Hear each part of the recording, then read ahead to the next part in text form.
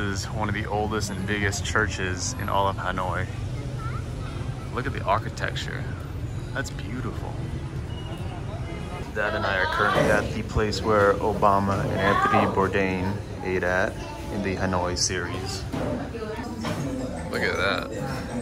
Combo Obama, which is basically everything he got, which is the beer, the bum cha, and that.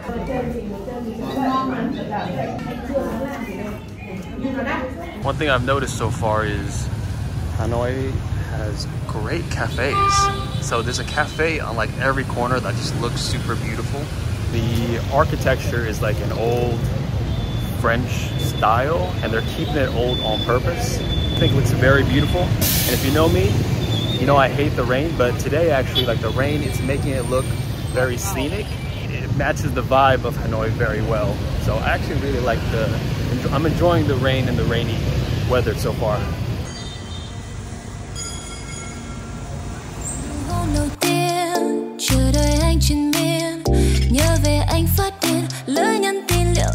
A whole day in Hanoi.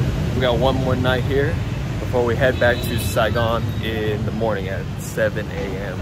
We're gonna head out to the airport and fly out. And I still need to book my apartment because I'll spend the rest of my Vietnam trip in Saigon. So I'm just gonna book an apartment. I finally get to relax a little bit. This entire trip so far, the last week, I've just been on the move, new city, new place to sleep every single night. And so finally, I'll just get to relax a little bit. And for dinner, we got Nguyên Đường, which is eel noodles.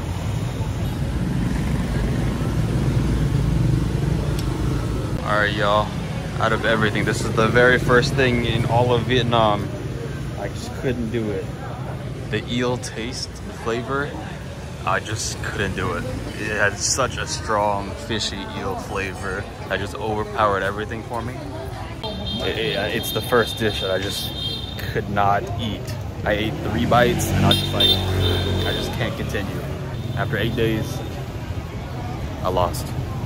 So we stopped by this little cafe on the very top here. I don't know, I just thought it might be a nice view and we gotta get some cool drinks.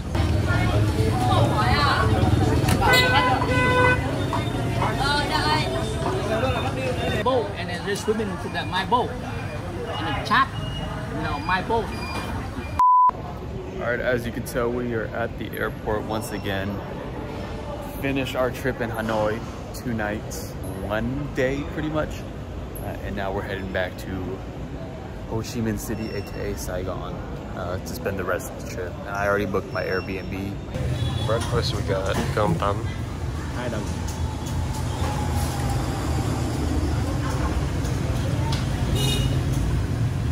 All right, we just got out of my uncle's house. Now I checked into my apartment. It's beautiful. It's at Landmark 81, which is the tallest building in all of Ho Chi Minh City. Let me show you all around. So we got our bathroom, little couch area. What up? Washer and dryer. We got the kitchen, all the stuff I need to cook, a little island for my guests who come over to my apartment. And this is the room right here. Just one queen size, there's my dad. And we got a little balcony overlooking the city. I'm sure it's gonna be beautiful at night. So downstairs is the mall of Landmark 81. And one of my cousins is down there right now, so we're gonna go meet up with him.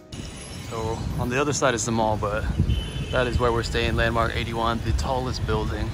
There's actually a restaurant all the way at the top, which you could go to. Right around the corner is Vincom Center, which is the mall.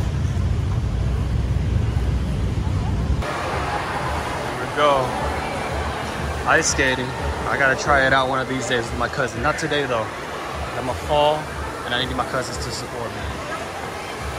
Stopping by one of the most famous places in the middle of Saigon, Chợ Bến Thành. They sell a bunch of stuff. This is where you haggle for clothes, for food, for bags, all kinds of accessories. Good place to buy a souvenir though.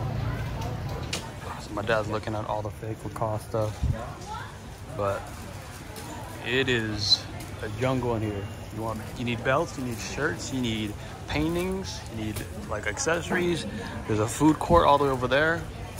Sunglasses, what you need. Luggage, bags, you need some Balenciaga, let me know. Shoes, Looks like we're heading over to the jewelry section. It is hectic in here. It's 6 o'clock. Look, this is where they sell like the teas. You got like little accessories, bowls. So my dad just bought a wallet. He bought this for Jaden. The lady said 800,000, and then my dad somehow haggled his way down to 300,000, and he sold it. He got it for 300,000 all the way from 800,000. Remember, tip, you always gotta haggle here. Always, always, always. 9 o'clock at night. We're walking around with Bum and 2 of his friends. I think we're just gonna go bar hopping. We might go to a club in a bit. I don't know, but you can probably tell it's super loud. And this whole area is like for food and drinks. I don't know if you can hear me. All clubs last all the way until the morning. It doesn't close.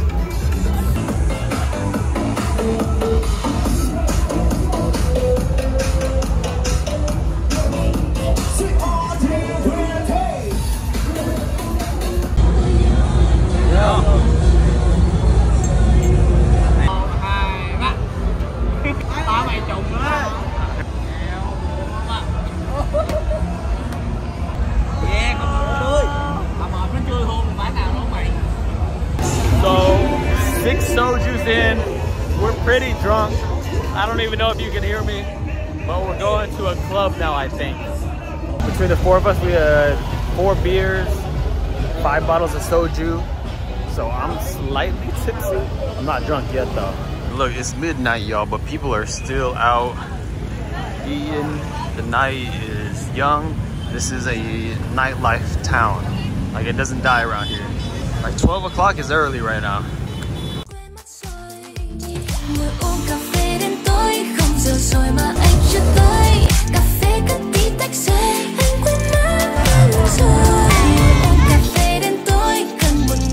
Just got back.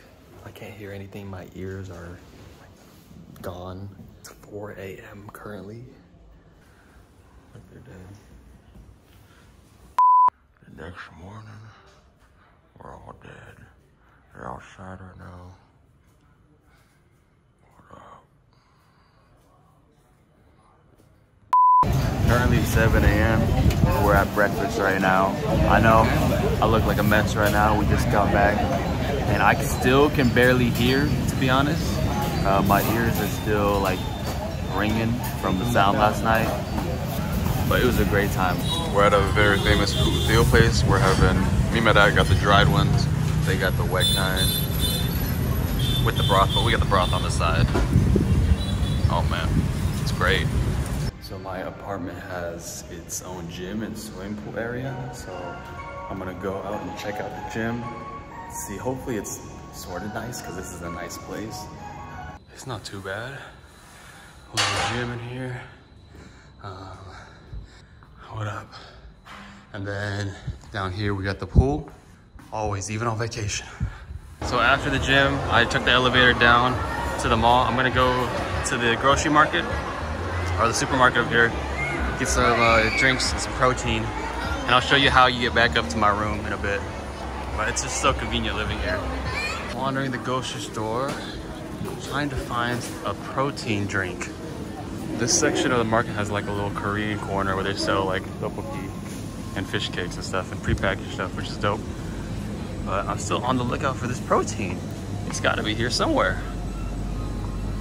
I literally looked all over. I just got a 0 sugar monster and some kimbap for $2. I asked everyone, they said they didn't have it. How do you not have protein powder or protein drinks? Anyways, let's go back up to the first floor and I'll show you how to get back to the room. Go upstairs, instead of going outside, we go towards the elevator over there. We take the elevator up to the 5th floor of the mall, which is the Korean barbecue restaurant. And that's where the gym is. And we can take the other elevator around to go to the pool. Oh, actually I haven't checked out the pool. Let's go check out the pool. So you take my landmark card, put it right there, and then swimming pool pops up. And it tells you which elevator to go to. Nice, it's not bad. A little section for the kids. All right, now we are at this church, which is beautiful, by the way. This pink church for the 5:30 mass. I haven't been to church in a long time. Last time, I'll go once a year for Christmas. So we're at this little stand. Apparently super famous. My dad says the best banh mi in all of Saigon. We'll see if that's true. So big. Look at that bánh mì. Oh my god. Bánh mì gì? Bánh mì Quỳnh Hoa. Wow. Different type of meat, huh? Different kind of meat, all kind of things. Oh, Two banh mi's for $5 both total. So about $2.50 a piece, like that. Cilantro, cucumber. oh. Now we're just gonna head over to Jabantan over there. I don't know who these Korean girls are. They're probably YouTubers, but they have a whole camera crew around them. While in Jabantan, we stopped by to get some bánh bèo Huế. Some bánh bèo, apparently Huế style. Let's try it.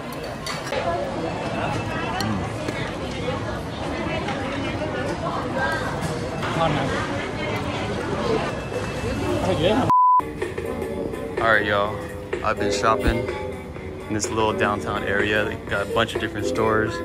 I bought a little something from basically every store. I think I bought a little too much, but not bad prices at all. Great stuff. The new playground under there, I think I might have bought a little bit too much. I think I spent like total maybe 200 for all of these. Hopefully I can bring it back. It's kind of heavy. My dad went over to Juvin's house, which is my uncle from the very first day we stayed here. Me and Bum, Yuck, my cousin. We're just gonna go out, maybe eat, maybe drink a little bit. So at this place, Banh Ut. I actually have no idea what Banh Ut is. I guess I'm about to find out. Bringing out hella dishes, hella sauces. I guess we're like making it ourselves. Very interesting though. So they bring this little plate. It's the bun, so that's the Banh Ut, and I'm guessing you make it. Look at that.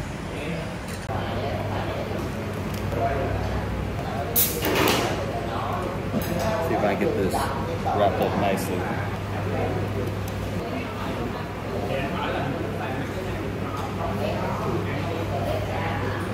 I can't believe I've never heard of this before, but the whole experience, everything, really good.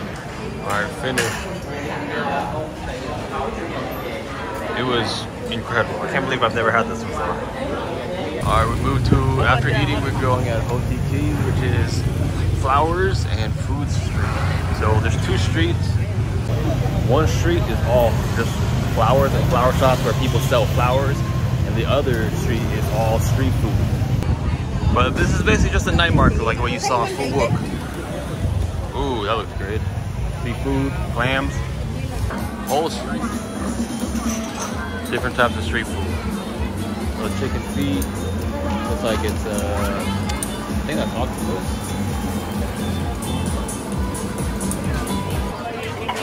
In these busy street food places, we got some abalone and some oysters cooked in egg. Oysters cooked in quail eggs. So today is Wednesday, February 15th. My dad and me, we went over to my uncle's house. We're gonna have like a last get-together party with the family and eat a little bit there. My dad, they're back at the house cooking though. I don't know what they got planned cooking for the little party tonight, but I'm sure it'll be delicious. I'm getting everything prepared. There's rabbit, chicken, they're not chicken, sorry, duck, baguettes, soy. This, I have no idea what this is, but I'm eating it anyways. Rabbit, noodles, ragu. That's new, which tastes amazing. Soy, baguettes. So today's Thursday. I'm currently waiting in the lobby because I only booked that room for like 5 or 6 days, and I'm going to a different room. This is the one that I originally wanted, but I've been waiting in this lobby for 2 hours, so they should be coming down any minute now. And hopefully we'll get our new room all the way until Monday, and that's when I'll be going to Indonesia. All right, we checked into our new room. This is how it looks, bathroom. You got my little couch section, kitchen. We got a dining table this time. Love the yellow lights right here. I'm sure it looks awesome at night. The bed. And then we're on the last time we were on the 15th floor. This is the 37th floor. And there's some turf as well. So 60 bucks a night, you can't complain about that. The one food I haven't ate yet, well, there's a lot of foods I haven't ate, but the one food I wanted that I haven't ate yet was banseo. And we went to this specialty banseo place, and it looks amazing. So there's beef, shrimp, and apparently this is like a different style where you wrap it in the rice paper like that. Oh man, that looks great. Boom. And then we gotta fold it up like a joint. Fold, dip, eat.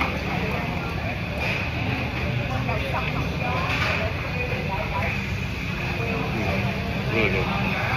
I'm at a hair salon right now, about to get my hair color changed. And then I'm also gonna get a haircut as well before I leave to Indonesia. I look crazy. I look like I'm bald. I didn't realize how round my head was. Jesus. So we got it bleached. Now we're just dyeing it. I've been here for almost 3 hours. Got my hair color changed.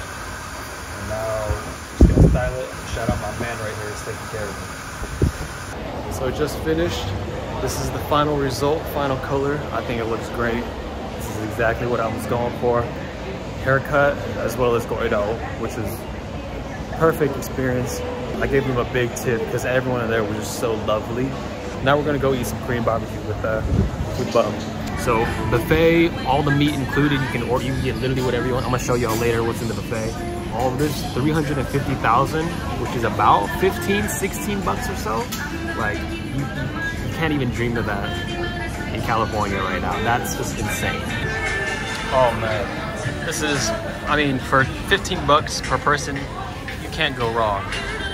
Oh, it was a great meal. You get to pick whichever ice cream you want over there. I got ube or taro, either one of those, and vanilla. Today is Saturday the 18th. We're getting a quick workout in the morning. I got 2 days left here in Vietnam before I head out to Indonesia. Honestly, 3 weeks here total. I wish I could have been here like another 3 weeks. That's how much, like, honestly, I could envision myself living here because it's just so inexpensive. So we're going down like this walking street where there's just tons of cafes and like restaurants, little tiny restaurants just lined up. They were telling me like more younger people go here to just chill out, relax, a little bit quieter. Let me show y'all. So this whole street, so that's the main street back there. And then if you go down here, it's just the entire street is just like little cafes and stuff, which is pretty cool. Of course, in Vietnam, in the middle of this random street, there's a freaking Rolls Royce here. Of course there is. Garden area.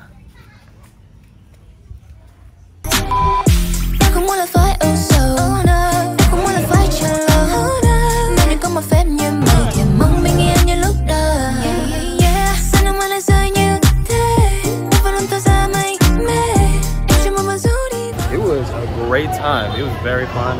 I only have 1 day left tomorrow, which is Sunday in Vietnam, so we're just going out with a bang, having a great time. I'm not drunk yet, I'm just hot and sweaty, and I've had like at least 10 shots, but I've sobered up now, so I'm not drunk. We're currently at the airport, 8 a.m. in the morning. My time in Vietnam is over. On to our next country, which is gonna be Indonesia. We're gonna stay in Jakarta for a week, and then after a week, we're gonna head over to Bali. It's been fun. It's been great, Vietnam. Vietnam, you've been just amazing to me. And then we got about 3.5 hour flight to Jakarta, where my friend, or two of my friends, Dana and Dita, are gonna go pick me up. By the time I get there, it'll probably be around 2 p.m. 3 hours later, here I am. I've landed in Jakarta. Eternity later. All right, I got off the plane at 1:30. It is now 4 o'clock. Line for the visa and for the, literally just everything was such a long process. It took me almost 3 hours to get out of the visa and the customs line. Oh, but finally we made it. Let's go see where everyone is. We'll probably get some food.